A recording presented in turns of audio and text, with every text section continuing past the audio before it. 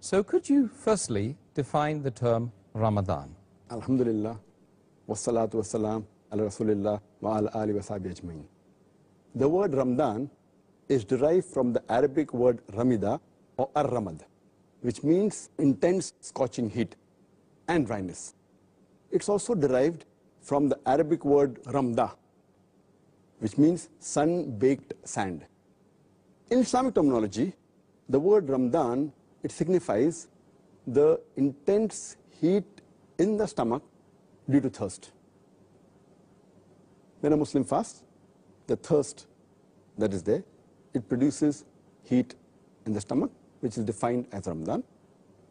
Again, Ramadan, it has another meaning. It means that the good deeds, they scorch the sins and the evil of a Muslim.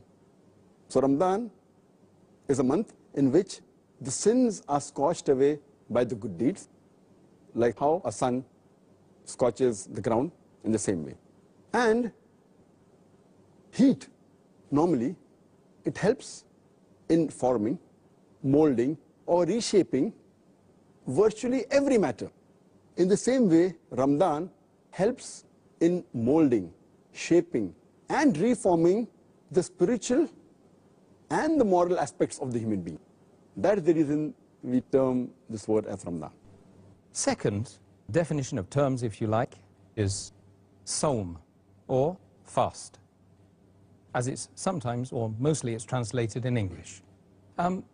Could you shed some light on what are the implications of the term fast or Sawm?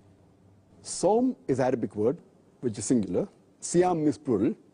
Sawm or Siyam in Arabic is derived from the word Sama, which means to abstain or to restrain from the normal things, whether it be eating, drinking, or talking. And a person who observes Sawm or abstains from these things is called as a Sa'im. And this word is used in the Quran in Surah Maryam, chapter number 19, verse number 26, when the angel speaks to Mary, may Allah be pleased with her, who is the mother of Jesus Christ, peace be upon him, and this word is used. And if you read this word, it says that I have vowed to fast to Allah. But here, the meaning of the word Sawm, fast, doesn't mean refraining from eating or drinking. It means refraining from speaking. Because when we go to the context, when we read one verse before in the Quran, Surah Maryam, chapter number 19, verse number 25, it says that Allah subhanahu wa ta'ala says to Mary, may Allah be pleased with her, that shake the palm tree towards yourself and the ripe dates will fall. And the next verse, Surah Maryam chapter 19, verse 26 says, eat and drink from them. And then it says that when you meet any human being, tell them, I have vowed to fast for Allah and I will not speak to any human being. So because here it says about speaking, the word Sawm used here means that to abstain from speaking. But the word Sawm in Islamic terminology, in the Islamic Sharia, it means a person who does an act of worship. And with intention, he does it for the sake of Allah subhanahu wa ta'ala.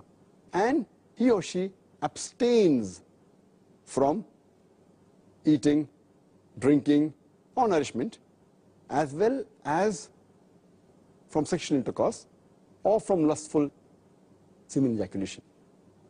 In short, the word Sawm in Islam means a person who abstains from the fast breakers.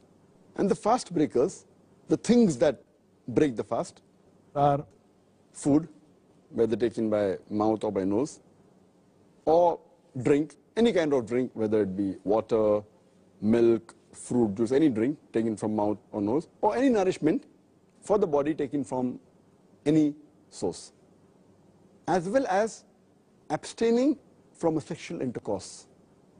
In short, it means abstaining the stomach and the private part. This is what it means Islamically. And this is the basic meaning. But if you go ahead with the broader meaning, it does not mean only abstaining the stomach and the sexual part from the things that break the fast. It even means that along with the fasting of the stomach and the sexual parts, there is fasting of the tongue, of the eyes, of the ears, and the other limbs of the body. That is the reason when we use the word Saum, our beloved Prophet Muhammad said, it's mentioned in Sahih Bukhari, volume number 3, in the book of fasting, hadith number 1903, our beloved Prophet said that a person who does not abstain, does not leave false action and false speech, obscenity, etc., Allah does not require of him to abstain from food and drink. That means, beside abstaining from food and drink, you also have to abstain from false speech, false actions, etc. And this message is further repeated by beloved Prophet Muhammad. Our beloved Prophet Muhammad said in the Sahih Hadith of Sahih Targhib, volume number 1, Hadith number 1068, our beloved Prophet said that a person, while fasting, when he abstains from food and drink, he should also abstain from false speech, from obscene language. And if a person gets angry, and if he argues with him or fights with him, he should say, I am fasting, I am fasting. So if we look at it, when a person fasts, there are basically 3 things that he should abstain from. Number 1 is the stomach and the private parts. They should abstain from things that break the fast, that is food, drink, and sexual act. The second is that the other parts of the body, the tongue, the eyes, the ears, the limbs, even they should fast. Fasting of the tongue means a person should abstain from backbiting, should abstain from slandering, from telling a lie, should abstain from gossiping, abstain from rumor mongering, abstain from vulgarity. Fasting of the eyes means he should abstain from looking at things which are unlawful.